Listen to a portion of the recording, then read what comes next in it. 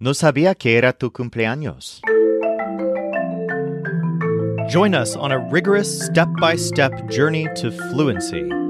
I'm Timothy, and this is LearnCraft Spanish.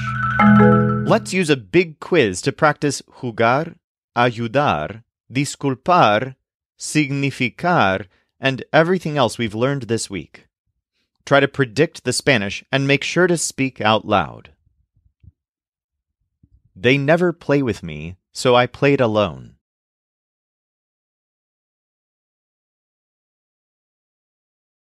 Nunca juegan conmigo, así que jugué solo. Nunca juegan conmigo, así que jugué solo. She wants me to help her with her date.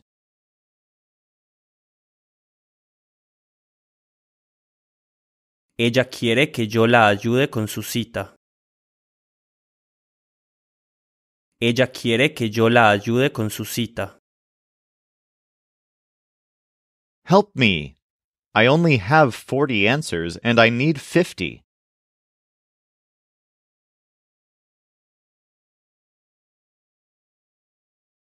Ayúdame, solo tengo 40 respuestas y necesito 50.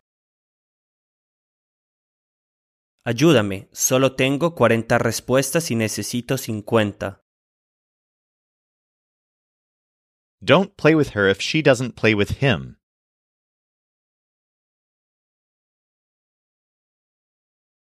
No juegues con ella si ella no juega con él. No juegues con ella si ella no juega con él. This one uses a formal voice. Excuse me, we are playing here now.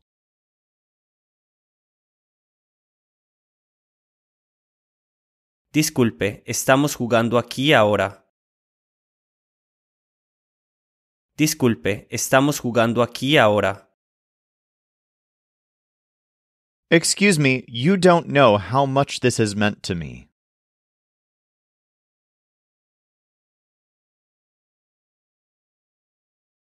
Disculpa, no sabes cuánto ha significado esto para mí.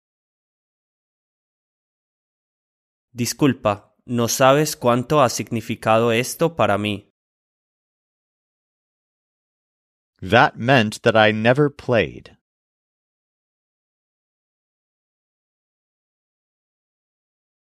Eso significaba que yo nunca jugaba.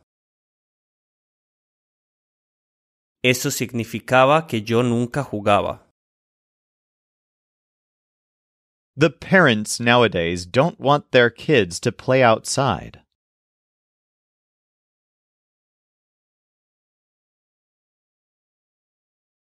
Los padres de hoy en día no quieren que sus hijos jueguen afuera. Los padres de hoy en día no quieren que sus hijos jueguen afuera. That could mean that you're going to forgive me.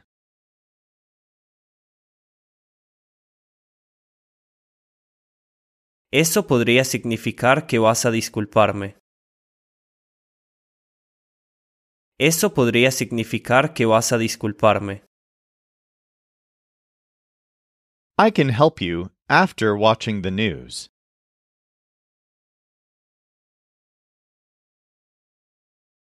Puedo ayudarte después de ver las noticias. Puedo ayudarte después de ver las noticias. I need a signal to make a decision. Someone has to help me.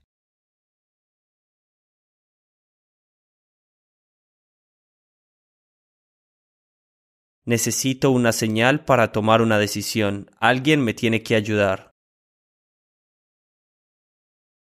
Necesito una señal para tomar una decisión. Alguien me tiene que ayudar. If you play with them, maybe they'll forgive you.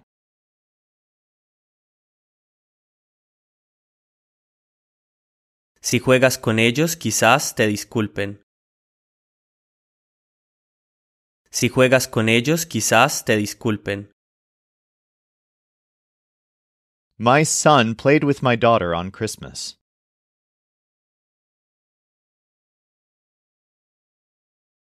Mi hijo jugó con mi hija en Navidad. Mi hijo jugó con mi hija en Navidad. You don't have to help me. You can play.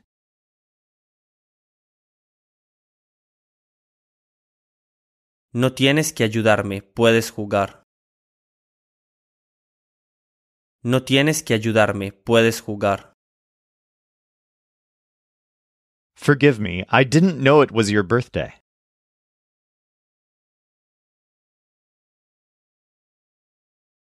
Discúlpame, no sabía que era tu cumpleaños. Discúlpame, no sabía que era tu cumpleaños. Let's play this game's demo.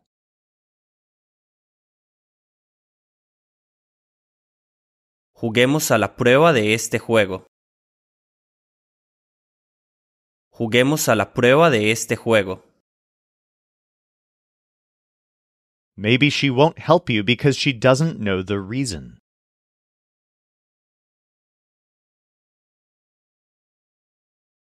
Quizás no te ayude porque no sabe el por qué. Quizás no te ayude porque no sabe el por qué. We played together last week, but I don't know what those things mean.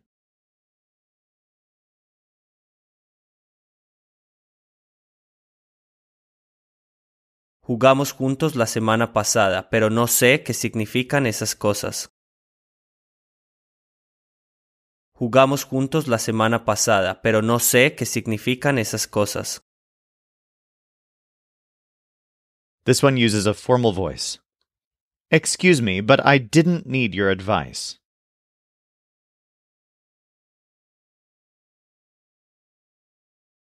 Discúlpeme, pero no necesitaba su consejo. Discúlpeme, pero no necesitaba su consejo. Excuse me, I wasn't playing there.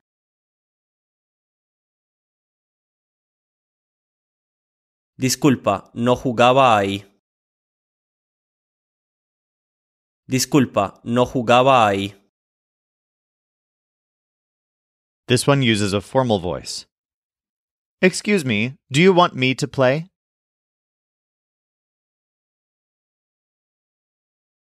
Disculpe, ¿quiere que yo juegue? Disculpe, ¿quiere que yo juegue? We always play together, and that's why she wants me to forgive them.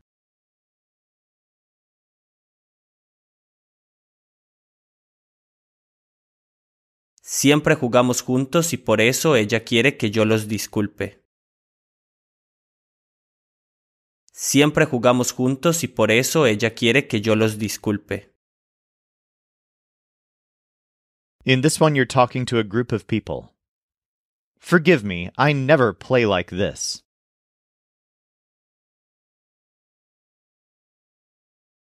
Discúlpenme, nunca juego así. Discúlpenme, nunca juego así.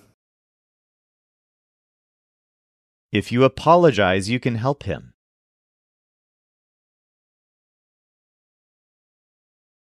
Si te disculpas, puedes ayudarlo. Si te disculpas, puedes ayudarlo. I don't want you to play with them, rather with him.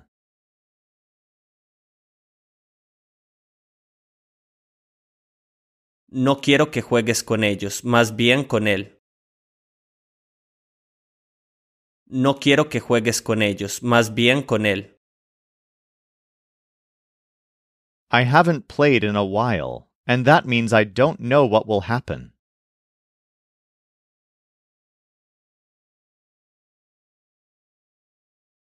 No he jugado en un tiempo y eso significa que no sé qué pasará. No he jugado en un tiempo y eso significa que no sé qué pasará. Help her make that call in the future.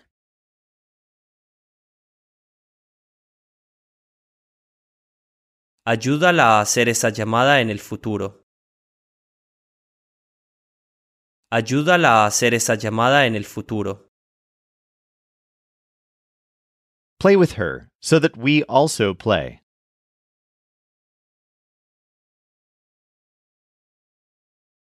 Juega con ella para que nosotros también juguemos. Juega con ella para que nosotros también juguemos. She always helps him. Siempre lo ayuda. Siempre lo ayuda.